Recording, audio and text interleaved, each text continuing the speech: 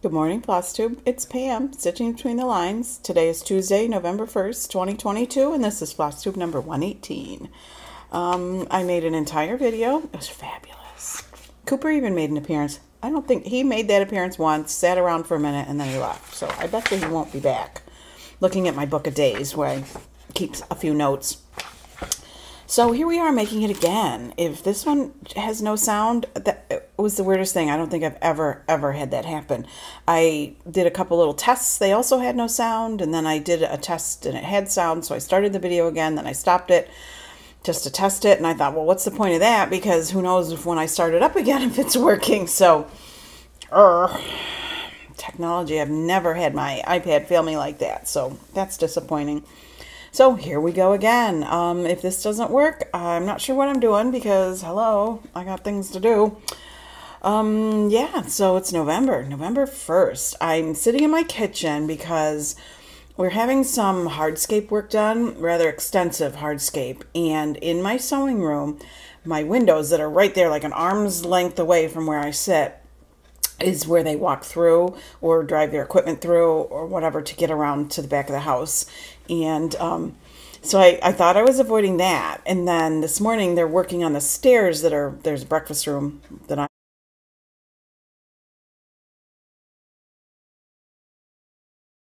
I'm looking at, and then a whole wall of windows, and they are out there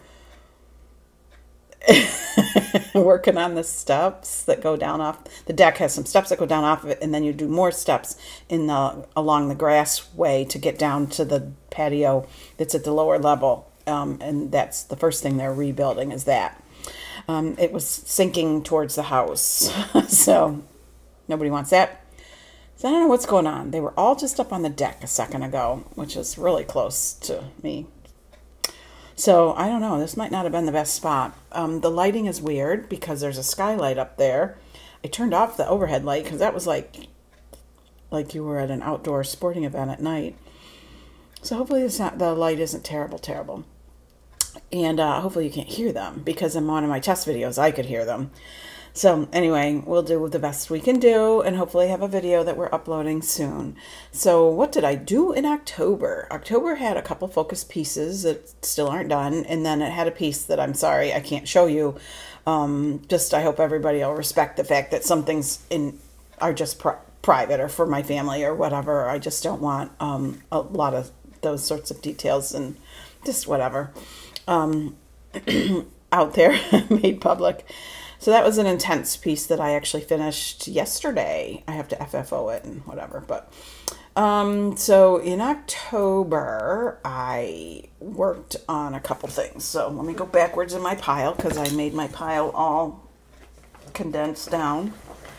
Here, it's November 1st, so the Halloween stuff has to come down. So there's my Brenda Gervais Jack-o'-lantern Lane piece that's in the slop jar, the enamelware slop jar up there. So sad to have to take that down because that was kind of fun and clever. Certainly I appreciated it.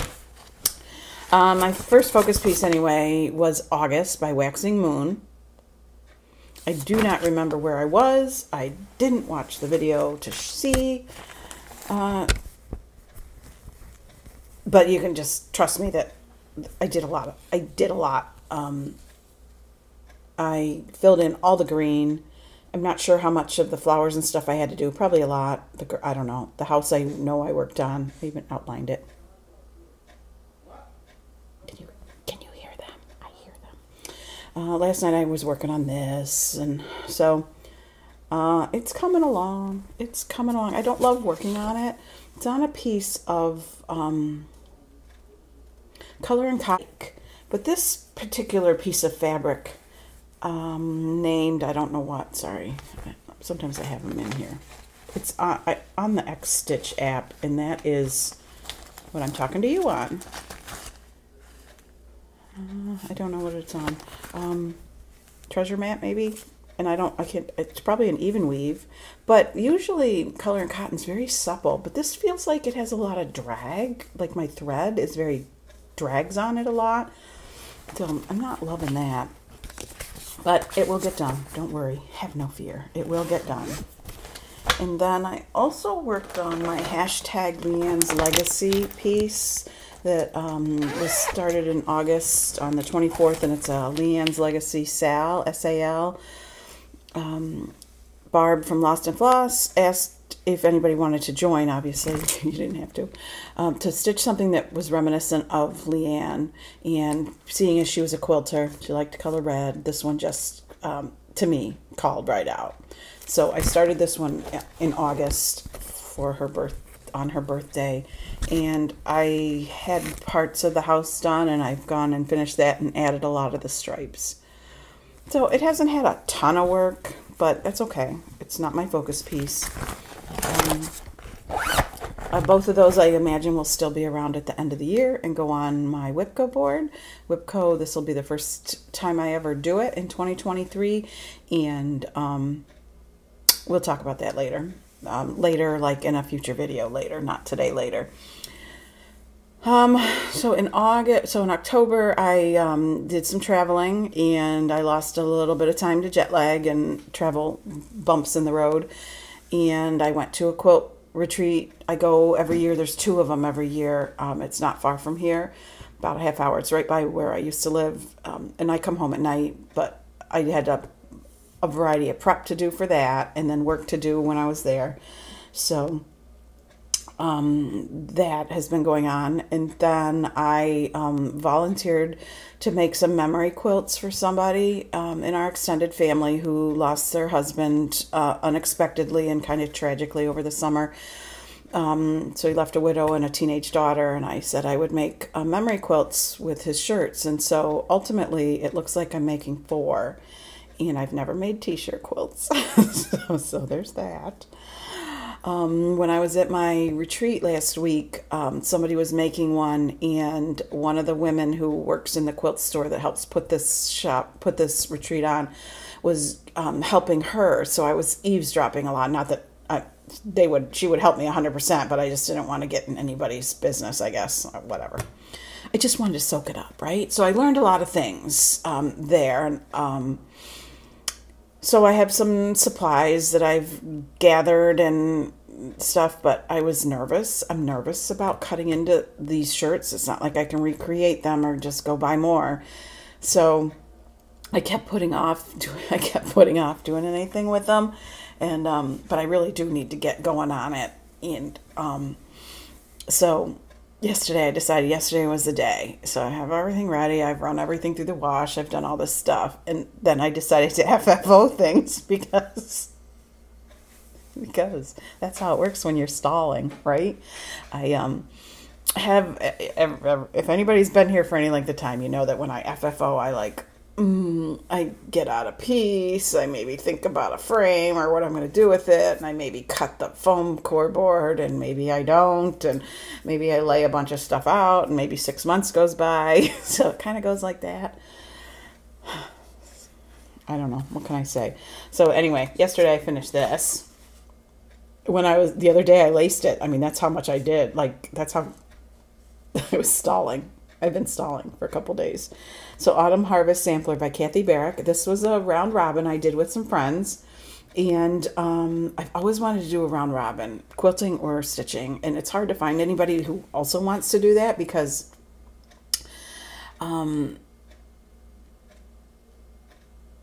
sorry, distractions. I don't know. Something's going on out there. But anyway, we did it last year, 2021, and this was the piece I sent off. I have always loved this pattern, and always, since I got it, whenever that was. It might be a 3 or 4 year old pattern, that's all. It's not like people always say, I've always loved it, and it's only been in existence for, what, a short amount of time. So anyway, I mounted it on I had this in my stash. I have no idea where I got it. One of the stores. I don't go to a lot of stores, so Target, Michael's, Joann's, that's about the choices. There's a Hobby Lobby now, but I'm pretty sure when I bought this and stuck it in my file of finishing things that it was not from Hobby Lobby. And then this other piece is the last piece I had to finish on stuff I bought at Hobby Lobby when I went on my trip this past summer and took all my pieces I was trying to finish. So this is Lakeside Lodge by Little House Needleworks, and it's in a, I don't know what to call it, tray thing. And these are like bowl fillers, like you just buy in a bag, that I got at Hobby Lobby. So part of the reason why this took me so long, because this has been laced in on this foam core for a while, is that this was busy being a centerpiece on my dining room table with like a bunch of those like glass, not balls, but discs, I don't know, and a candle in the middle, sitting on a pretty little placemat thing. So that looked nice, so I didn't want to give that up. But I'll take that downstairs where we have all of our sort of lake house themed things. So that, 2 FFOs, 2 whips, a whip-ish piece that Kingdom of Books, I'm going to have to put back in the bin of whips because I'm just not picking it up. I mean, it was a focus a couple months ago, and then I have been trying to do the background, finish the background, which is more than I set out to do when I set out to start it. I set out to get it done above any of the books, and then each time I worked, I would finish, when I did a book, I would do this part above it as well. So somehow that morphed into finish the whole thing and a book. So, you know, I'm just making myself crazy over it, and it's taken up a lot of space next to my stitching area. So I'm putting it back away. It'll be a focus again, though. So I'm not totally ignoring it. I'm just going to quit pretending that I'm doing anything on it. And then I picked out my November pieces. What will be my November focus will be Madame LaFay's Mountain in Winter, the Mountain in Winter, which I love her patterns. This is the first one I've ever done, even though I've purchased a few. I got this one as a birthday gift last year, and I started it immediately on a piece of fabric that I had, I think probably just gotten in a Fabric of the Month. So right here with me, I don't have the name of the fabric. Just gotten in a Fabric of the Month. So right here with me, I don't have the name of the fabric. I think the Fabric of the Month, I think, is Seraphim Fabrics. So I don't know. In a later date when I show it, I'll have that information on hand. When I made the video the first time, I didn't have it either. So usually I keep it written down somewhere in the box of floss, but there is nothing in there that's a tag, or I leave the tag on the fabric. So we're assuming I even have that information. Generally, it's on the X-Stitch app on my iPad, which is where you and I are visiting from. So that'll be November's focus. I get to work on that today. I'm very excited to do that. And my minor piece will be Jolly Happy Soul by Brenda Gervais with the needle and thread. This was in January 1st, 2nd, and 3rd, 2021. I started a new piece each day, and they all actually happened to be snowmen for whatever reason. I just willy-nilly picked things out. And for some reason, I have pulled this project bag out several times, and I just never want to do it. I think I was burned out on snowmen. So I have a little bin box, whatever, where I keep all my things that I say need less than a week. And this is the last thing in there. That box is now full completely of nothing but Mill Hill kits. So they just have accumulated in there. So there, that's it. Isn't that weird? That's so little stitching for me, it would seem. My focus has been on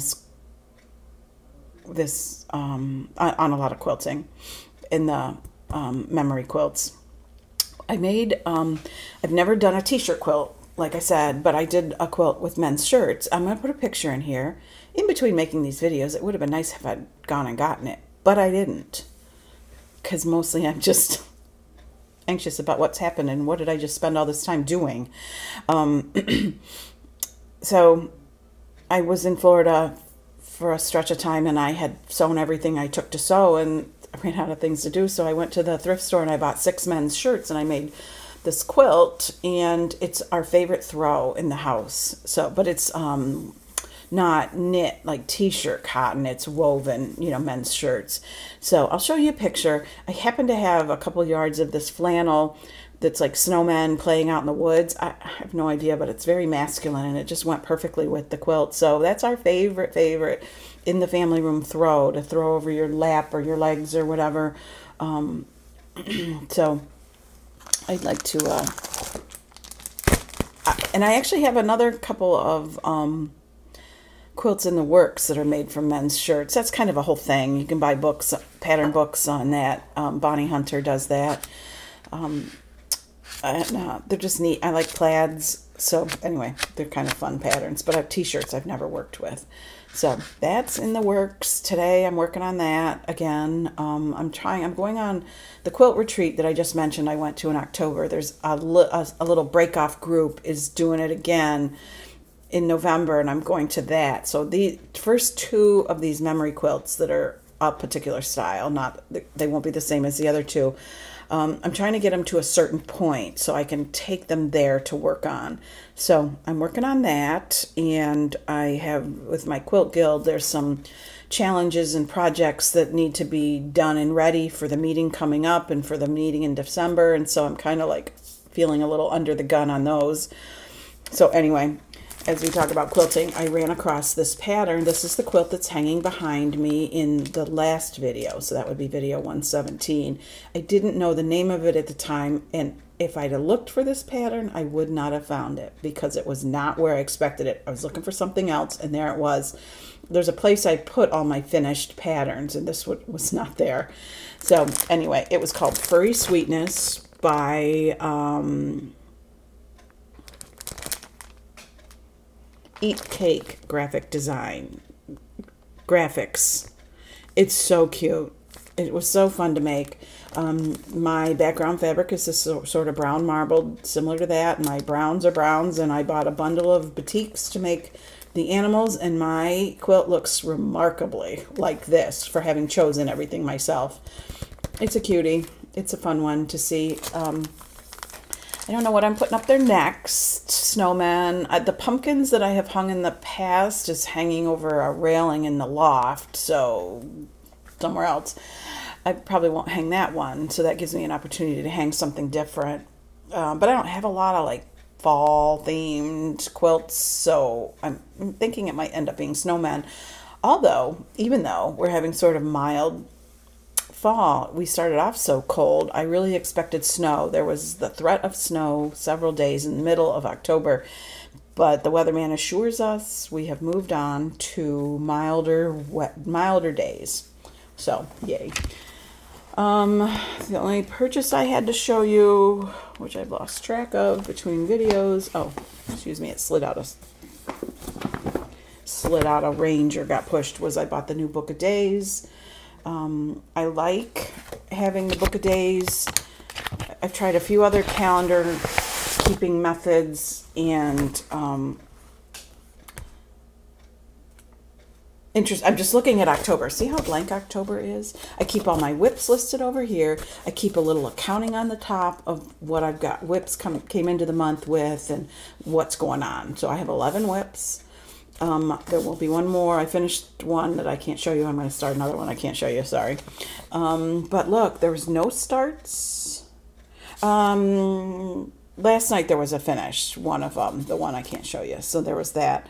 I don't do all the stickers and all that. I don't really care about that. But in here, for example, here's September, where I say I finished the Luca S. Pumpkins, and that I started the Ellen Chester, because I took that class, started that project, what Flosstube number I'm making, and that kind of thing.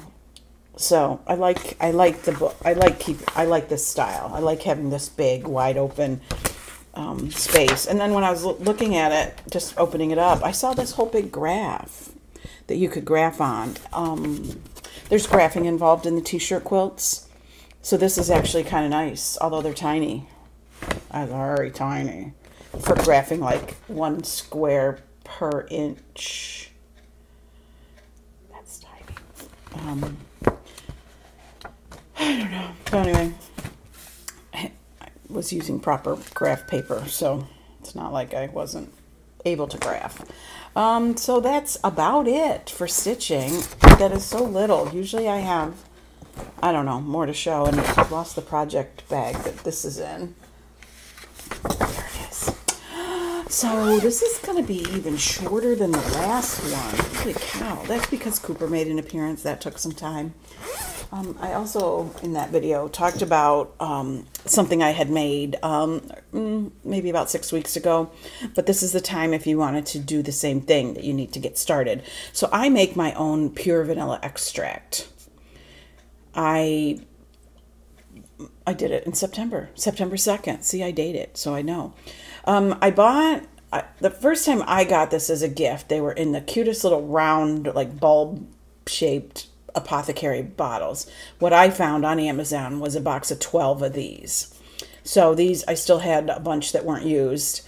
So I bought my vanilla beans on Amazon, and it came in a package of 10. So I made 5 bottles, which was good because that's what I had. And you make vanilla extract by cutting there in each jar. There's 2 beans that I've cut in half, and then I've slit open and spread them open a little bit and stick them in the jar, and then you pour alcohol in there. So vodka, rum, whatever. And then you have to shake them a couple times a day for like 6 weeks. So these are ready to be used. They make great gifts. Pure vanilla extract is very expensive. So I went through my alcohol cupboard. I don't even know. And we're not big drinkers at all. And I had like some vanilla rum, and I had maybe some vanilla vodka and plain vodka. My preferred for this is vodka. I don't know why. I have no reason to say that. So I had those 3 bottles that were partly, had, you know, some amount of liquid in them. And I had to buy another bottle of vodka because I knew I didn't have enough. These are 8 ounce. I made 5 of them. So I poured all my bottles, like the mad scientist, into this big measuring cup and made sure I had 5 cups worth.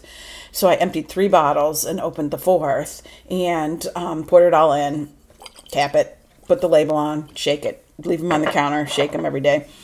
And they're handy, great little gifts. Put a ribbon around there. You can do fancier labels. These are the labels that came with my bottle. And they're sort of like really official looking labels. I cut off some of the, I don't know, coding or whatever that's code. Like, I don't know what any of it means. Just to have the plain white label. Put a ribbon on it and you're good to go. So anyway, the day I was making it, you know, I empty out 3 bottles. And I've got all the bottles in my hands. I'm taking them to go put them in the recycle bin. And my husband said, "What are you doing?" I said, "I'm going down to the neighbors to throw them in their recycle bin." Because, you know, that was a lot of alcohol bottles all of a sudden in our bin, which usually has like a jug of milk and some cereal boxes and a few other cans and bottles. So anyway, there's my Christmas gift idea for you. And what else? November has Thanksgiving. I'm looking forward to that. My son and his fiance are moving back to New York in the next couple weeks. He celebrates his 30th birthday. Holy cow. I don't know how that happens because I'm only like 36 myself. And, you know, it's a fun time of year, generally, the holidays. I really enjoy the whole preparation and the, you know, the gatherings and the food part and all that kind of stuff is fun. So there you go. I am going to make sure there's sound. I'm going to insert a couple pictures of the quilt. Somewhere I did in the back. Somewhere you should have seen those already. And then I'm going to get to work. It's already 10:30. Holy crow. I should be well underway on working on this quilt that I'm finding reasons not to work on because I'm a little nervous about cutting up the shirts. Hopefully into the new year I'll have pictures of those. But they need to be gifted and given to the person they're going to before they become public. So happy November, everybody. Stay safe, warm, dry, all the things, and stitch away. Good Lord, Flosstube, here we are, continuing. This is a continuation, an addendum to video 118. Okay, so I don't know what's going on with iMovies, but it's been challenging me today. I was editing what you just watched, and I was adding the text about one of the fabrics, and this has been a problem for a while. When you add text, you cut the movie, you add the text, and the text just stays on so long, and then the movie continues. And when you want to cut again, every time you hit cut, it goes back to that original cut. And so you can't cut again. I am having trouble cutting again. I don't know why. I've done this for years. I know how to insert videos and photos, videos, whatever, plus, you know, add text. And for some reason it's been doing that. So I know that I used to cut and then cut again a little bit later and add the text. And then it kind of kept that text in a block, and then you could keep going. And so I don't know what's going on. So that I couldn't add the fabric a second. I did manage to add a second edit later with more text about the fabric for the second piece. I didn't know. But then I was trying to add the photos very soon afterwards for the other quilt that I was referring to, the one that I made from men's shirts. Those will go here.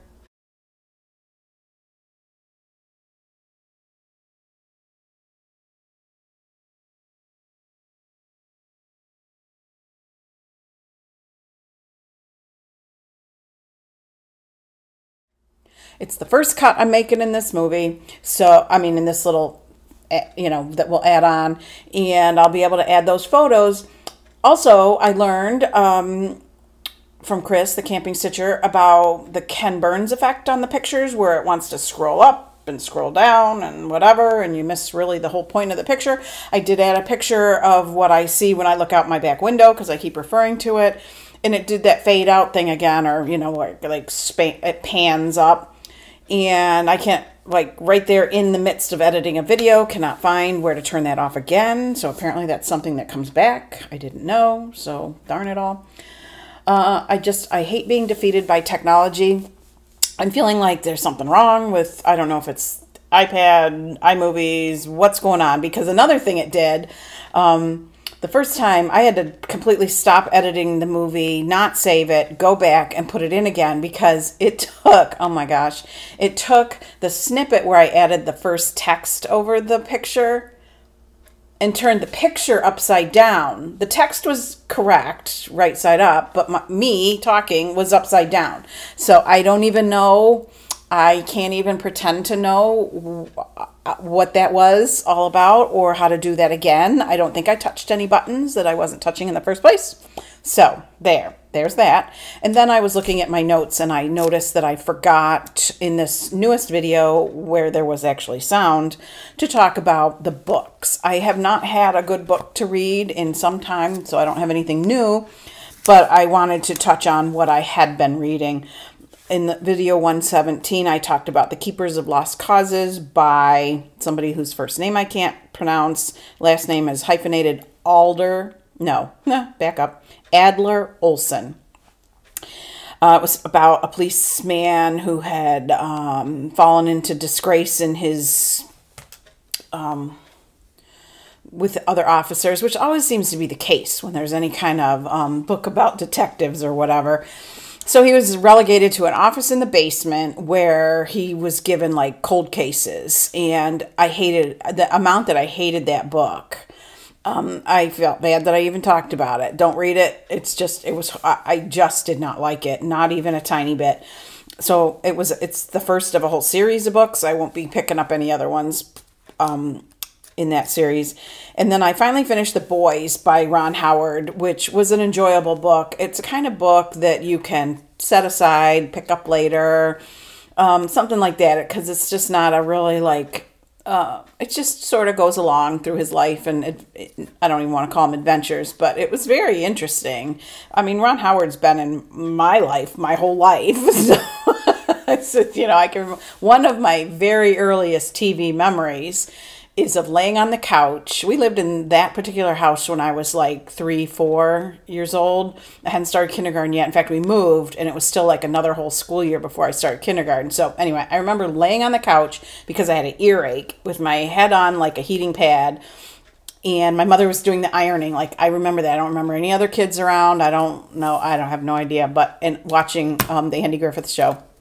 So anyway, anyhow, that book is worth, you know, the effort. Get it from the library or something. I have a whole stack of books by my chair on the bookcase near me that I've picked up at thrift stores and, you know, the library book sales and stuff. So I have lots of choices. I just like to just kind of plod along with what I'm reading. So I don't know. It's just nothing worth mentioning. So anyway, here we go again. We'll make sure there's sound on this one. We'll add it to the end of the other one. And there. Holy cow. Let's hope that I can upload video 118 before this day is over. It's already 11:30. That is insane. Holy cow. Usually the bulk of my, like, what I need to do is done by lunchtime. This is important though too, right? See ya. Bye.